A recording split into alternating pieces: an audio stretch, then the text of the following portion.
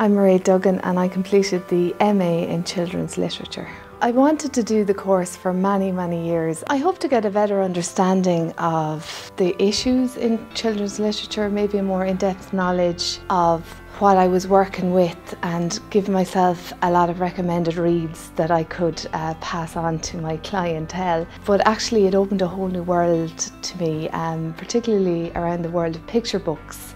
Before the course I thought I was a real reader, but when I did the module on visual in children's literature, it really opened up a whole new way of reading, looking at words, looking at pictures, how we read images and how the words and images interanimate each other.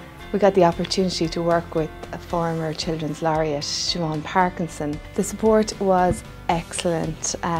Every single lecturer we had was so interested and so passionate about their subject that it really was infectious. Anytime we needed anything, we knew that everybody on the course was approachable, and so much so that I've been in contact with many of my lecturers since, and I recently registered as a PhD student with the department, so I couldn't say enough about them. Since I did my research, I've been asked to present at 2 national conferences. If you're considering doing this course, I would say absolutely do it, go for it.